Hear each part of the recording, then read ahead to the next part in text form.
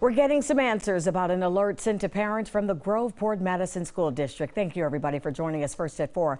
I'm Darlene Hill. Now, those district leaders tell us here at NBC4 that they notified parents yesterday that a student had been approached by a stranger who tried to lure her into his vehicle while she walked to the school bus.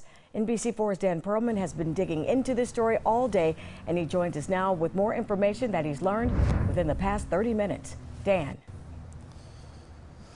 Yeah, well, what we know is that parents received a phone call about this. The district also telling me that they sent this letter to parents warning them to be on the lookout for the stranger's vehicle. Now police are telling me this was all a big misunderstanding. Parents were naturally very upset when the district told them a stranger approached a young girl near Williams and Alum Creek. The letter the district shared with me from the superintendent states the stranger offered the young girl candy, cookies, and other gifts while encouraging the student to get into his vehicle. Now, Columbus police were called. They looked into this, and just within the last 30 minutes, they told me the stranger explained his side of the story. He even spoke with the young girl's father, and police determined there was no wrongdoing in what happened. So the investigation into this is now closed. A district spokesman telling me just a little while ago that the district will be sending an update to parents. That update including what we have learned and now they have learned just within the last hour.